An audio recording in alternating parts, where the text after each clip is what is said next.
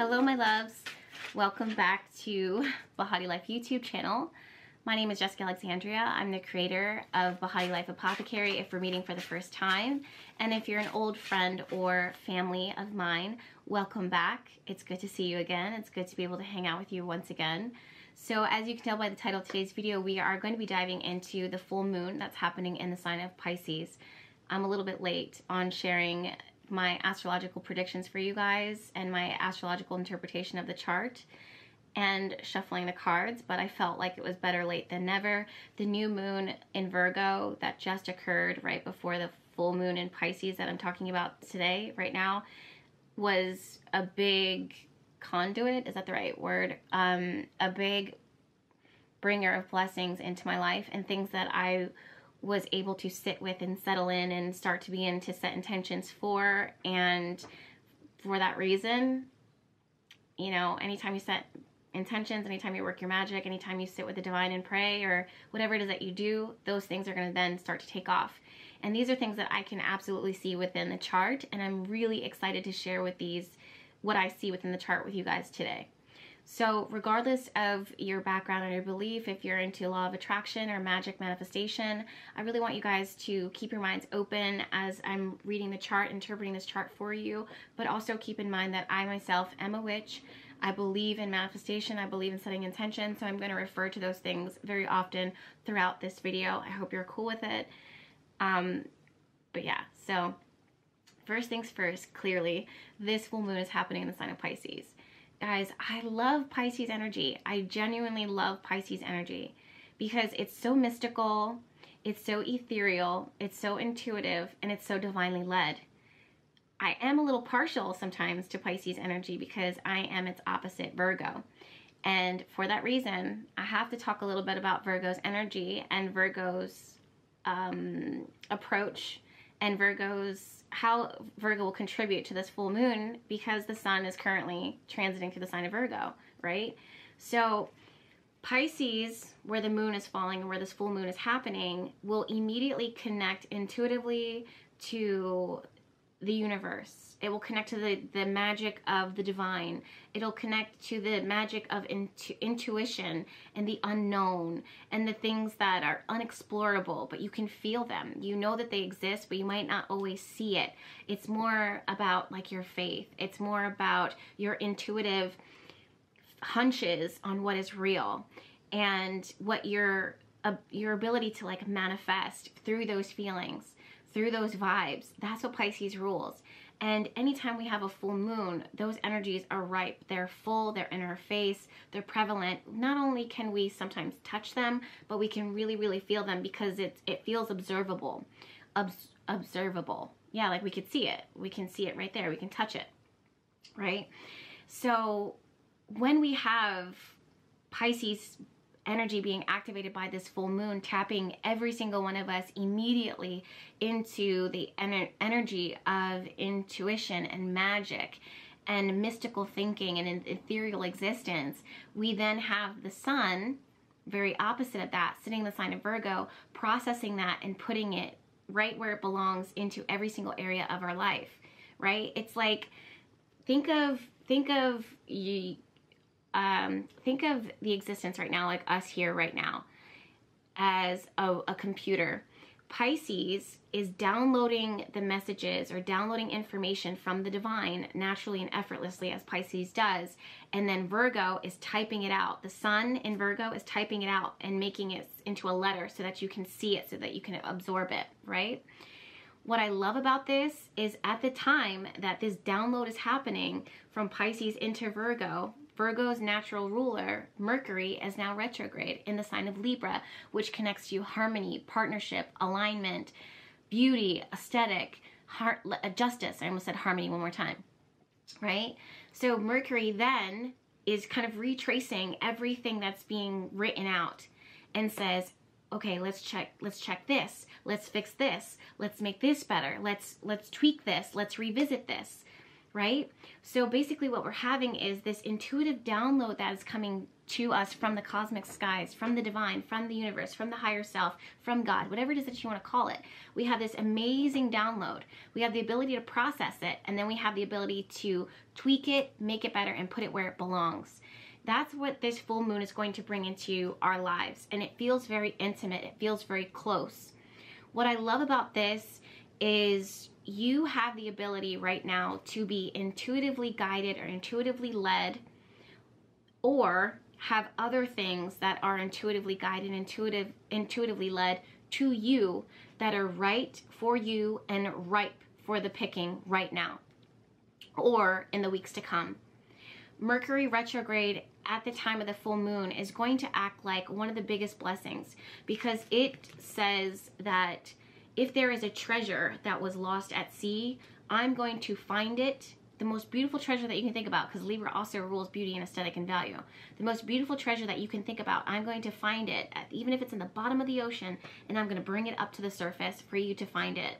You, then being intuitively led and guided, are going to follow your own footsteps, follow your own path. Where are your angels and guides leading you? Where is the divine, what is the divine whispering within your soul, your spirit, your intuition, your third eye, your inner knowingness, your inner ear? What is it whispering into your life to say, pay attention to this, look for this, go here?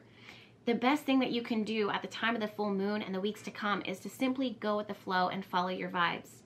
This is not about following your logical thinking about where you think that you would find this treasure to go, or where you believe that you should be at the right place at the right time. This is you simply being, as a human being, simply being who you are and just being divinely led to be at the right place at the right time.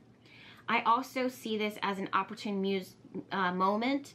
I was going to say music, which is so interesting but Spirit almost made me like blurt that out. I was going to talk about healing, but I feel like Spirit is really wanting to talk about music and artistry, which is funny because that is also what Pisces rules. Pisces connects to music and artistry, and and honestly, Virgo is the brush stroke. So my artists, my creatives, you're going to find your muse at the time of the full moon. If you have felt that you are uninspired or uncreative, or that you've abandoned certain artistic projects, this is the time for those things to awaken within you once again, especially that the vertex, this point of this fated encounter, is falling in the sign of Leo, who rules creative, who rules art, who rules like our ability to be creative and to express that creativity, is essentially what it is that I'm trying to say. Also, I want to go back to what it was I was originally going to talk about, which is deep, deep healing. All right, so as you guys know, or if you don't know, I'll say it again. I talk about this a lot on my YouTube channel here, on Bahati Life Podcast, and also on Instagram. But you know, these planets, these major planets, have been retrograde for a minute, right, for a long time. And that's Pluto, Saturn, Neptune, Jupiter, and Uranus. These are these major planets that have been retrograde, and what they've been doing is actively breaking down the foundation of what makes us feel solid, stable, and safe here on Earth. This could be your finances, this could be your relationship, this could be your identity, this could be your faith. It could be anything. It could be your health. It could be anything. This really depends on what's going on in your chart. And regardless if you have planetary placements within these, within your natal chart, within these signs, it's impacting it because it's transiting somewhere within your astrological chart. I've been promising you guys a video about how to pull your chart and how to read your chart, but I've been holding off because I was thinking about adding it in addition to Sacred Circle Tarot School. And the reason why I'm saying all of this is because I know that someone's going to ask, well, what does this mean? What does this mean? And I know it can be a lot. It is a lot. I've always said to my Sacred Circle Tarot School students, and also anybody who has ever approached me to talk about astrology, astrology is one of the most simple and complex studies that you could ever, in my opinion, that you could ever get into. That's why I love it. That's why I love it. But so I understand that it can be very exciting, but also very confusing at the same time. Believe me. That's why I always say I'm going to be studying astrology for the rest of my life, because I'm always constantly learning, and I've been doing this the majority of my life. And at the time of me filming this, I'm going to be 35. So anyways, back looking at these charts, you guys, you know, when we see these major planets that are retrograde, challenging what makes us feel safe, what makes us feel stable, this can take a toll on all of your bodies, your mental, emotional, spiritual, all of your bodies, right? When the full moon happens, especially in the sign of Pisces, there is an opportunity for, it's not even like you're going to get the ability to be patched up by something. It's your ability to be, the wound to be flushed out, and then like have energetic healing over it, right? It's like Reiki healing. It's like some of you guys have been like you've been kind of walking around, whether it's like a physical wound or an emotional wound or mental or psychological, there's a wound there. A lot of us have been walking around with this wound, and you're doing your best to carry on with as normal. The Pisces full moon flushes that wound out simply by connecting with this energy, simply by calling it in. And Virgo sun, sitting directly opposite of that, works to meticulously heal it, to energetically like take the energy that Pisces has been called in, that you have called in, and begin to patch it up and heal it in a way that is next level. Virgo is the healer, in the physical healer and the medicine man of the entire zodiac. So when we have Pisces who's getting the methodology or the recipes or the healing that you're able to call in, you have the medicine man who then applies it and soothes and makes that better, right? With Mercury retrograde in the sign of Libra, this brings back information or old wounds of your past that need to be addressed. This can mean that the universe finds that now will be the right time in order to have a conversation, in order to lay something to rest. Only now is the right time for us to be able to reconnect or reconcile or make amends or issue an apology. Why? Because Mercury brings back people of the past, things from our childhood, things that we loved, lost loves, those types of things. This is not only going to be things from our recent past here in this life, but this can be a connection, a new connection that feels like someone that you feel like you've known them your entire life. Pisces has always ruled the soulmate. It has always ruled the twin flame. It's always ruled the ability to bring divine intervention and a next level of love. Pisces energy is exalted Venus energy, Libra energy. It brings the best of love. It brings love that you don't even think that it could ever exist. It's true love. It's fairy tale. It literally is fairy tale romance written in day and age. So if these are things that it is that you want to call out, or if these are things that you want to bring into your existence, you're going to have to write them down. You're going to have to work your magic. You're going to have to tap into the laws of attraction. Whatever it is that you want to call it, you're going to have to pray about it, be about it, speak about it.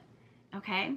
So those are some amazing things that this full moon can bring. I've always been someone who believes in working with the full moon even over new moons, not because the new moon is bad, but I just have always seen the advantage of working with the full moon, always. That's just always been my vibe.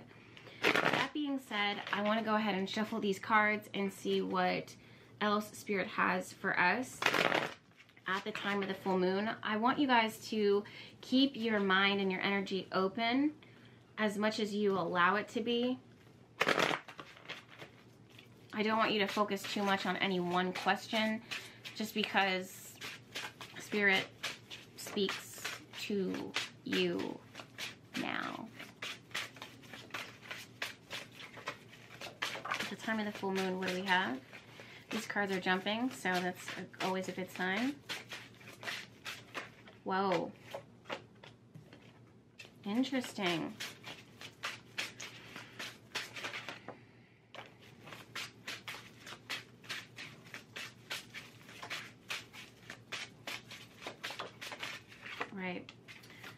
Whoa. Okay, guys, sorry. I'm just a little stunned.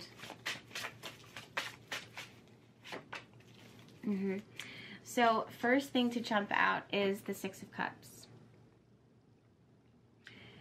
For those of you guys that don't know, Six of Cups is reconciliation. It's things from the past coming back.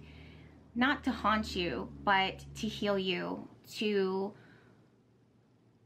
make an offering, especially with Ace of Pentacles here. There's a really serious offering that wants to fall out of the mouth of someone or fall from the heart of someone. I'm also seeing that a seed can be planted, especially when it comes to children, with the vertex point falling in the sign of Leo, squaring off with Uranus. It's giving miraculous conception for those of you guys that are trying to have babies. This is an awesome time, I feel, in order to conceive a child, if that's something that you're setting intention for. Especially a petite child. This child would be very petite. I love that. Random detail that just came through. In this case, it would be a single child. Very highly intelligent, highly intelligent, and very, very sensitive. That would be the child. That's the child that's coming down to this earth, right? And probably will be drawn into positions of healing. Anyways, so there's definitely that coming through with the Six of Cups and the Ace of Pentacles showing up. For some of you guys, this is something from the past that you felt like it's long gone, but a part of you in your downtime, in your quiet time, has sensed that it might be looming just in your, it's like, it's not, you don't see it, but you feel it, right? It's like you may not see signs of it, but it's somehow connected to you. Pisces also rules that string of fate between you and another, and it just gets closer and closer and closer. What I love about this is you also have Ten of Cups here, and you also have the Hierophant and the Fool card. So again, I just feel that with the full moon, these energies, especially through ritual, because the Hierophant loves to work with a ritual, especially when it comes to building and budding your happiness and fullness in your life. Emphasis on fullness in your life and the full moon. It makes you want to be like filled with blessing, abundance, advancement, inspiration, clarity, like things that it's like, there's also this message here of like recognizing your calling, instantly recognizing your calling, recognizing your counterpart, instantly recognizing your purpose, instantly recognizing when something is off in the body. It's like, it just, something feels familiar, and as soon as you hear it, as soon as you see it, as soon as you sense it, you know what it is, or you know who they are, or you know that this is where you belong, or you know that this is the space, this is the person. This is also an amazing time to be able to contact with that, in order to make contact with that. Again, this is someone who might have been processing and thinking in their heads, I know that there's something out there for me. This is that intuitive hunch that you know that there is something out there. That the Hermit card understands that. The Hierophant will help you to get to that. The Two of Wands is that feeling of, I'm looking for it, but I don't know if I necessarily see it, but I can just sense that it's coming, or I believe that it's coming because Spirit has already put it in my heart to know that it's out there. I just haven't seen signs, and right now I'm relying on my faith. That's what the Fool card is all about. It's about relying on your faith, taking that leap of faith, putting yourself out there, starting over. And this doesn't always have to be a fresh start. And would it be a fresh start? Even with the Ten of Swords here and the Six of Cups, it's not necessarily a total clean slate for every single person. Because again, there's this feeling of familiarity. I said that when I was looking at the chart, and now we have the Six of Cups here. It's like immediate recognition. It's recognizing, again, your counterpart, or recognizing the space it is that you belong. Now, will the full moon kind of exit out things in your life that don't serve a purpose, or put you in a position where you understand that this is not going to harmonize and align, especially with Mercury retrograde through the sign of Libra? This is full awareness that I don't feel like this can work. I love this thing, or I want to be there, or I don't like this anymore, whatever the case is. There's a full intuitive understanding that you know, okay, I've processed this enough, or I'm processing this now, and I understand that there is something more out there for me. And when I see it, I'm going to recognize it. It will be familiar to me. Some of you guys might also be, I'm hearing, advancing in different levels in your job. If there's somewhere that you wanted to be considered for a new position in your career, I would go knocking on that door once again at the time of the full moon, around the full moon, and asking if that position is available or if there's any space for you. I'm also seeing that for some of you guys, you might be leveling up, asking for a promotion. It feels very active.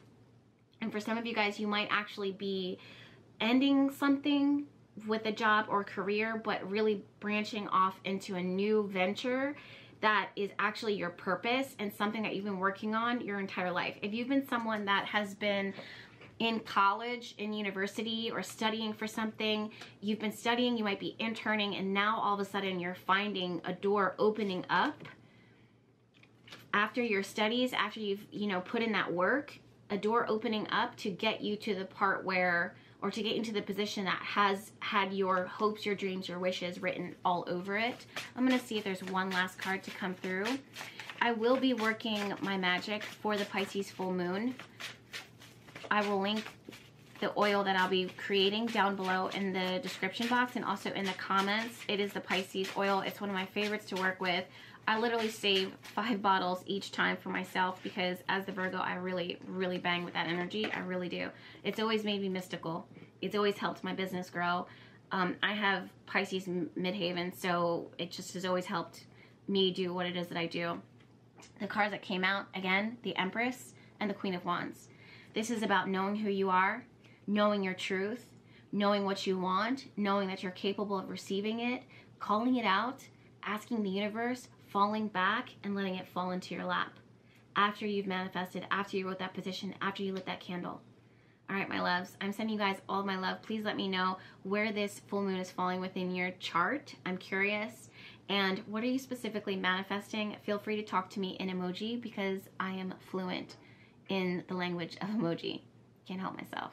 I love those little pictures. All right, I want to invite you to subscribe to this YouTube channel because there's plenty more videos where this came from. If you need me, you can find me at bahatiLife.com, and I'll see you in my next video. Bye.